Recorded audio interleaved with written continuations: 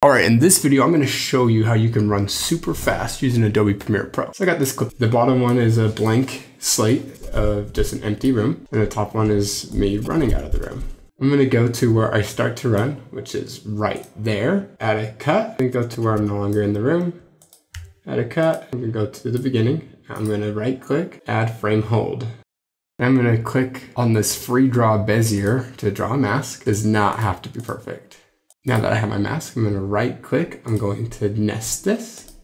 Transform effect. Just drag and drop it on there. Just keyframe the position. Go a couple frames forward and I will move myself right out of the screen. And I'll want to ease my way out of the screen. So I'm gonna right click on this first keyframe and click ease out. Deselect this use composition, start out angle, set it to something like 250. Here's what happens. Drop in a lightning effect and a camera shake, and you're done.